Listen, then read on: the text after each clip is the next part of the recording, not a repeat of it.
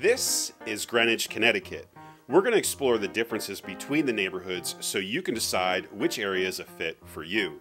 Greenwich is bordered to the west and north by the state of New York, to the east by the town of Stamford, Connecticut, and to the south by Long Island Sound. When there is no traffic, you can make it to Manhattan's Central Park in about 40 minutes by car. The fast train is going to get you to Grand Central Terminal in about 45 minutes. Greenwich is roughly twice the size of Manhattan, but with only about 3% of the population. It has good ethnic diversity, high household income, and a highly educated population.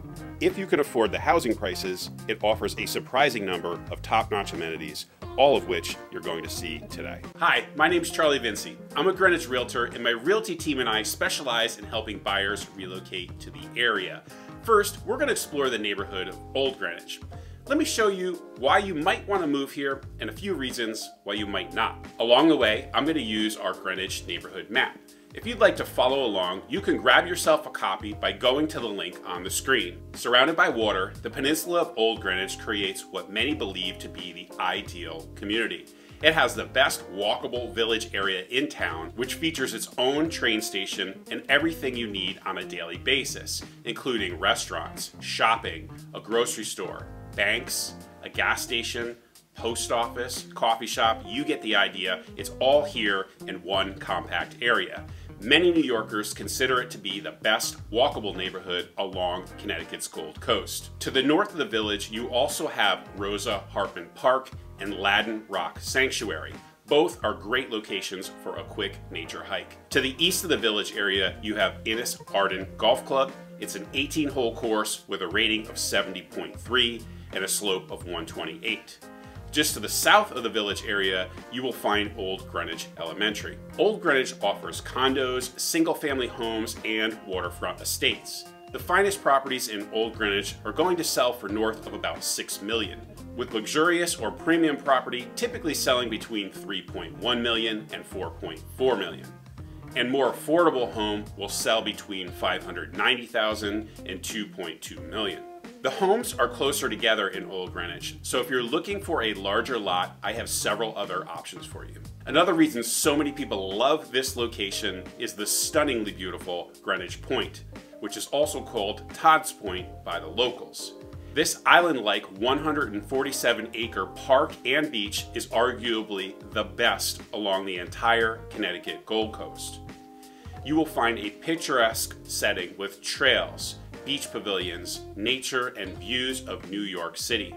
It is an excellent location for walking, swimming, riding your bike, running, fishing, and picnicking. The summer traffic can get busy along Sound Beach Ave and Shore Road, so choose a home off the beaten path if this is a concern. As amazing as Todd's Point is, it's not your only beach option in town. If you want to live in a beach community, we've created a map and search feature on our site that not only shows you where all of Greenwich's hidden beaches are, but also allows you to search for homes that are walkable to these small and private beaches. You'll find the link on the screen. Between the neighborhoods of Old Greenwich and Riverside, you're going to find the beautifully tranquil Vinci Park. In the warm weather, you're going to find ducks and turtles. It's a great place for a picnic or a stroll along the water with the kids. This is a destination for many of the people living nearby, and it's a great place to meet your neighbors. I should also point out that both Riverside and Old Greenwich are excellent locations to walk, run, or ride your bike. If you come in the warmer months, I have no doubt that you will come across residents out and about in the streets. Just across the street from Vinci Park, you're going to find one of Greenwich's 4 libraries. This one is Perot Library. It has an interesting history, which you can learn about in the documentary created about it. All right, let's explore Riverside. Much of Riverside has easy access to the village in Old Greenwich and Todd's Point. The neighborhoods of Old Greenwich and Riverside are similar in many ways, including that they both have a dedicated train station. One of the most noticeable differences being that the neighborhood of Riverside often has more estate-like properties.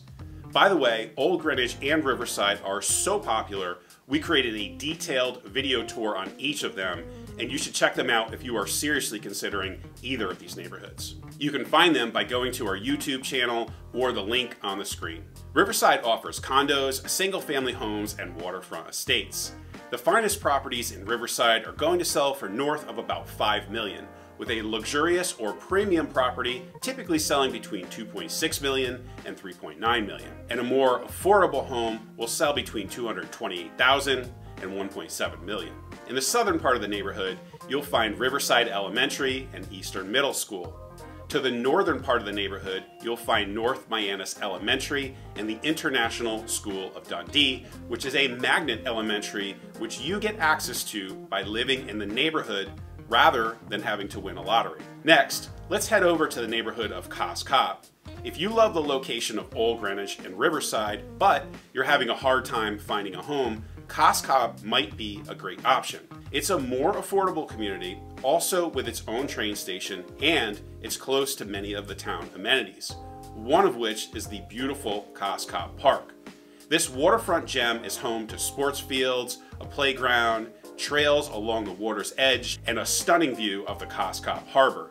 You will also have Montgomery Pintium and Greenwich Botanical Center with its lakes, ponds, wildlife, and trails. Both are an excellent place for a short hike. Or, if you're willing to drive a few more minutes to the north, check out Mianus River Park. It has nearly 400 acres, which are suitable for biking, hiking, fishing, dog walkers, and runners. If you love nature, I have no doubt that this will be one of your favorite locations. Parking can be limited during the busy periods, like the weekends, and mosquitoes can be bad in the summer, so go during the slower periods when possible and bring bug repellent. If that weren't enough, you also have Bible Street Playground, which is excellent for kids with its bocce, baseball, and basketball courts. But that's not all. You also have another one of Greenwich's great parks, Bruce Park. I'll tell you more about it in a minute. In the southern part of the neighborhood, you're going to find Cos Cob Elementary, and just across the street is Cos Cob Library, which is excellent. Cos Cob offers condos, single-family homes, and some waterfront real estate. The finest properties in Cos Cob are going to sell for north of about $3.5 million, with a luxurious or premium property typically selling between $2.1 and $3.2 million. And a more affordable home will sell between $510,000 and $1.5 million. Some homes in Cos Cob will suffer from deferred maintenance or lack of curb appeal, at least to Greenwich standards. So we always recommend using Google Street View to be sure that you're happy with the area.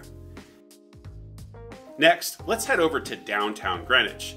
This is where you're going to find the popular Greenwich Ave shopping area that has more than 100 high-end retail stores and restaurants. When you get hungry in the area, I would suggest eating here. If you want to know more about the shopping and all that Greenwich Ave has to offer, head over to our YouTube channel and check out the Greenwich Ave shopping video that we created.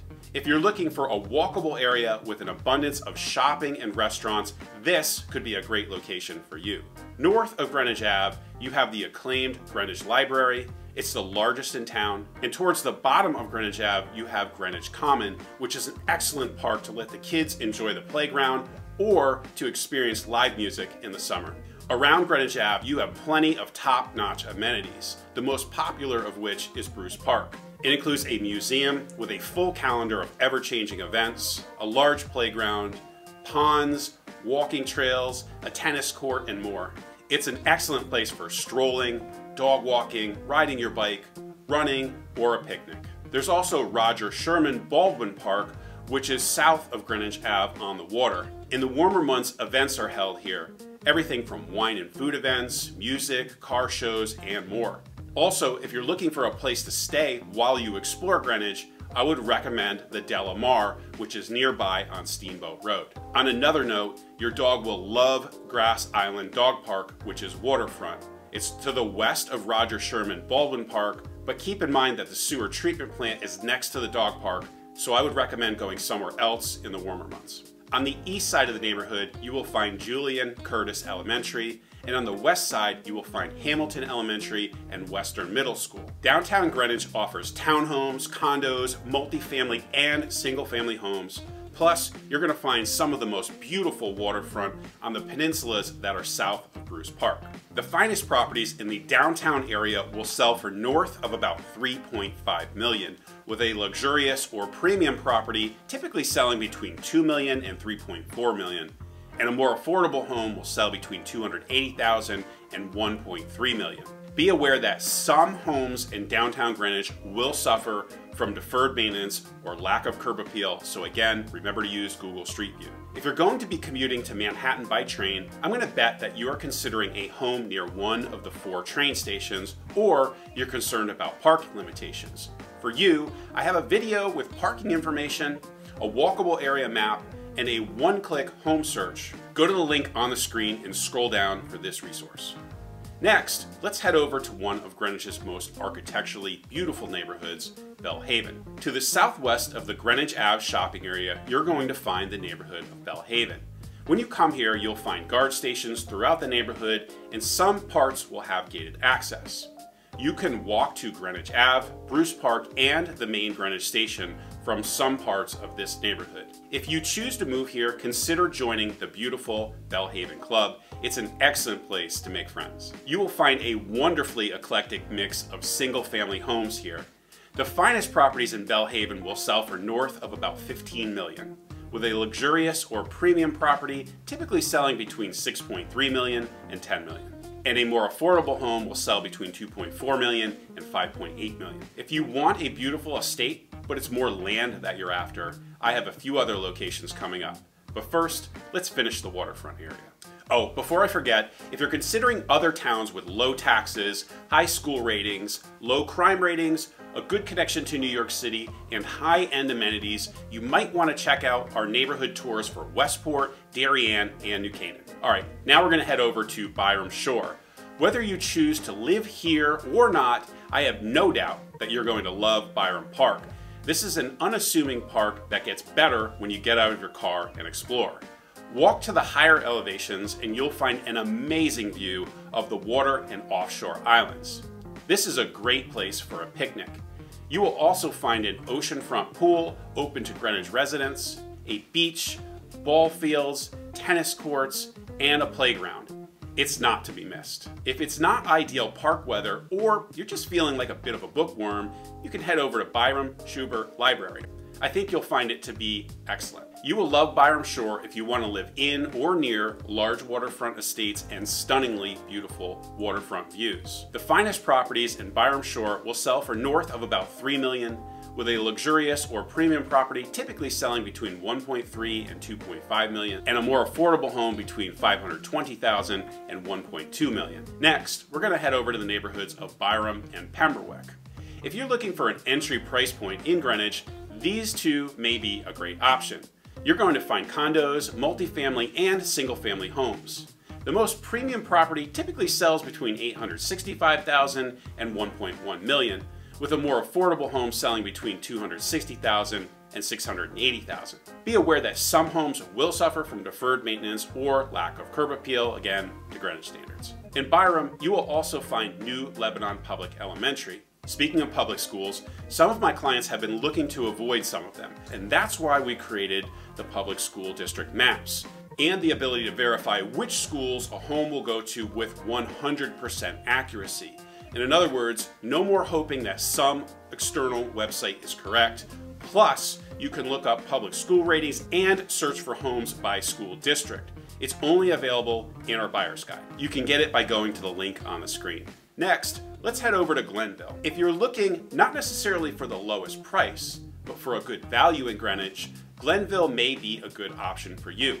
It offers a charming village area, which includes a grocery store, pharmacy, a park, restaurants, wine merchants, gas, banks, and Glenville Elementary School. You're going to find both condos and single-family homes in Glenville.